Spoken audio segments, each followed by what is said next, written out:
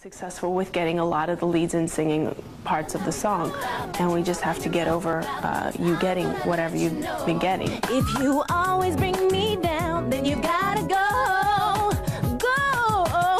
I kept saying to her, this is going to be a hard process because there are probably going to be people, could be me, could be anybody else, that are going to say, why is this person getting all the leads? I said, you can't feel guilty for that. Whatever you're being chosen for, there's a reason for it.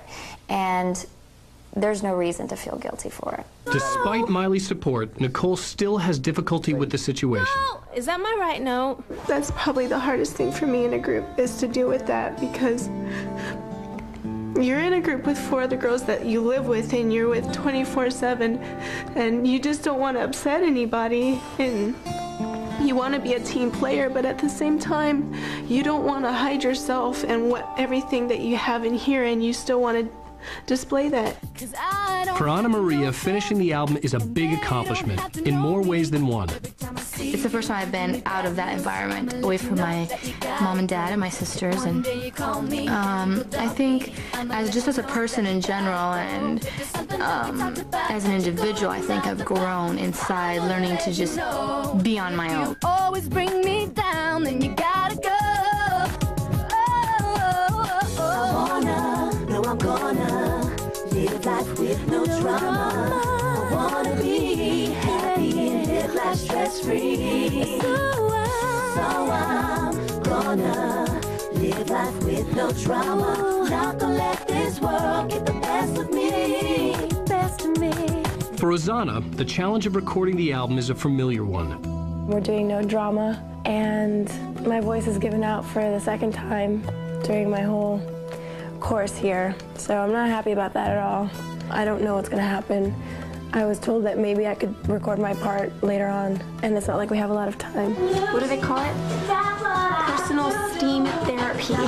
Call me, call me, know that you got it. Timing. Right. Call me. Yvette has found recording in the studio to be the most difficult challenge since joining the group. I've always been a performer, but the Yvette that started the album didn't find the transition between performing on stage and using those tools in the booth. It was a scary thing for me. I was insecure. I knew that I could do it, but somehow I had that red light syndrome that David Foster likes to call it, is when you're outside the mic and you can absolutely wail and do it, and then once you have to record, all of a sudden there's something that happens where it doesn't come out right. Best of me, best of me. Best of me, best of me. Yeah. Was that in the right place? Like Yvette, Miley also found recording the album to be frustrating at times. I think there was a part of me that thought that I didn't get to the level that I wanted to because I'm a perfectionist and I really like to work my craft as hard as I can, and you know, it's never good enough. You know, you always want to continue and get better and better and better. And I don't know, I think maybe towards the end I was really starting to think to myself, God, I could be better. I could be working so much harder than I already am. There were people in my Now in this very short 2-month period, I've seen them grow so much, and it's just great to watch them come in the studio now, and they kind of automatically know sort of what they're supposed to do on the song. Fortunately, Rosanna's voice returns, and along with it, her confidence. I feel a lot more confident as a singer. I feel a lot more knowledgeable as a singer. I feel like if I warm up and, you know, I start to practice my parts, and I can do them and feel secure in them. And that's a big achievement.